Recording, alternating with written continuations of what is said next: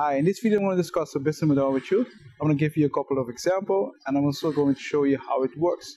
This is business model number 10.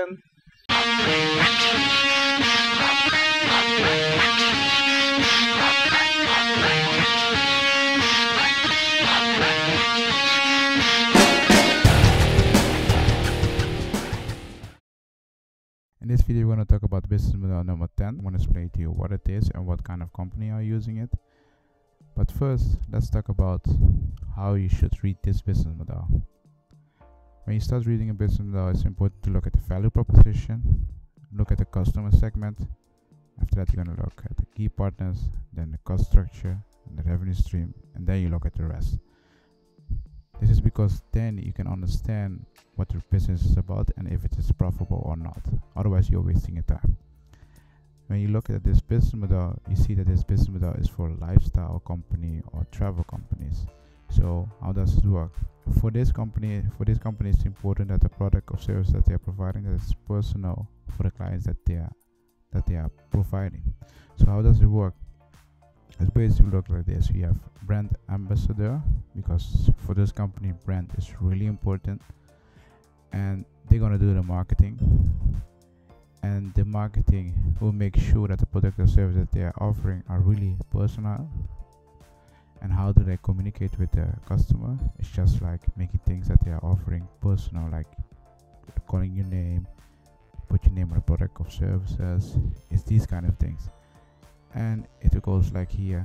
So this is how they provide value for the customer by making the product unique and personal.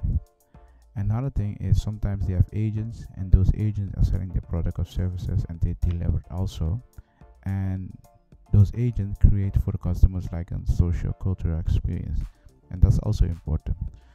So for them, for this company, brand is really important, and they are trying to make things personal, trying to to improve the status of the customer.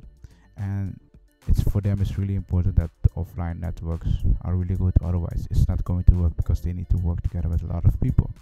So how does the cost structure work and the revenue stream?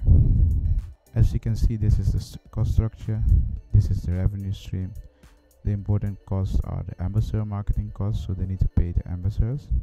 Another thing is product services delivering costs. Those are the only two costs that these companies has.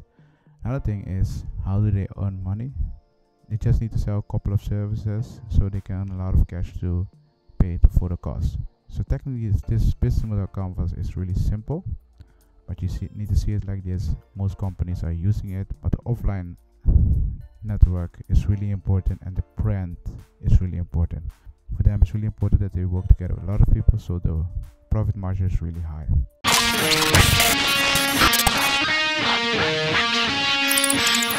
This is the end of the video. In this video I discuss the business model with you. If you have questions about this business model, feel free to contact me.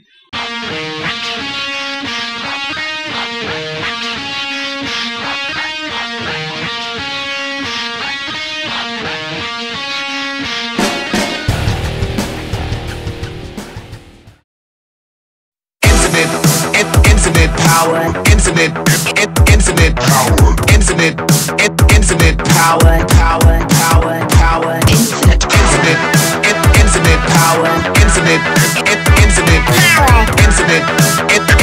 power.